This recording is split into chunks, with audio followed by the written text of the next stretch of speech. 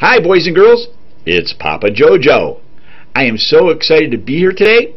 We are going to be reading a book that I really enjoy. I also love to read to my grandchildren, and they love it as well. As you can tell, they allowed me to use this book, and it's been used for the last 7 years, and we've read this story many, many times. It's one of the all-time classics. It's The Little Engine That Could by Watty Piper. So sit back, relax, and let's go to The Little Engine That Could. Chug, chug, chug, puff, puff, puff, ding dong, ding dong. The little train rumbled over the tracks. She was a happy little train.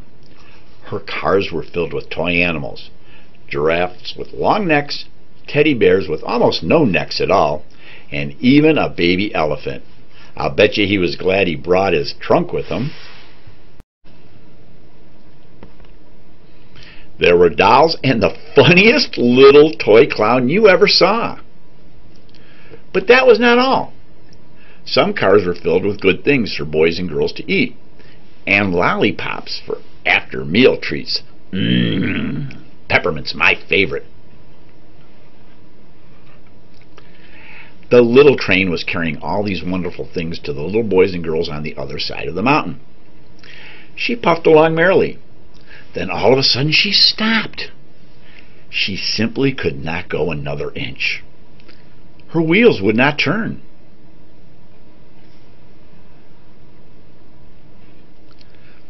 "Here comes a shiny new engine," said the little clown who jumped out of the train. "Please, shiny new engine, won't you pull our train over the mountain? Our engine has broken down, and the boys and girls on the other side won't have any toys to play with or good food to eat unless you help us." But the shiny new engine snorted. "I pull you? I am a passenger engine. My train has sleeping cars and a dining car with waiters. I pull the likes of you? Indeed not." And off he steamed. Soon the little clown called out, "Look! A great big strong engine is coming! Please, Mr. Big Engine," cried all the dolls and toys, "won't you pull our train over the mountain?"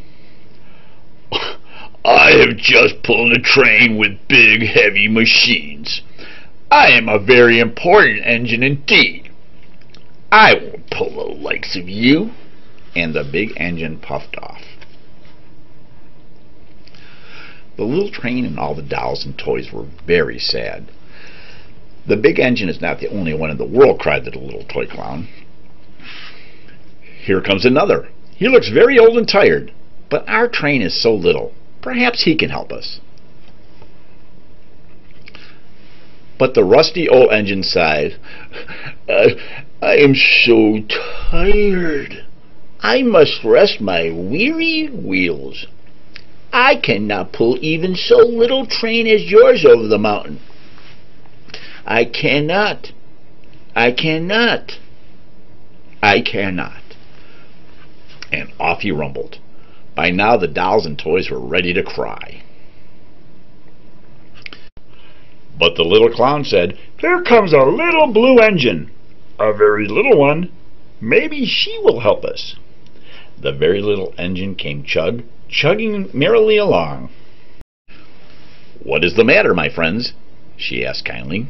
"Will you pull us over the mountain?" cried the dolls and toys.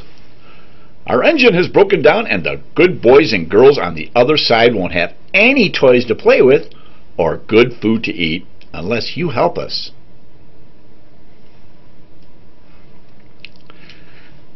"I'm not very big.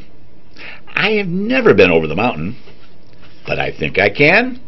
I think I can. I think I can." And the little blue engine hitched herself to the train. She tugged and pulled and pulled and tugged, and slowly, slowly, slowly they started off.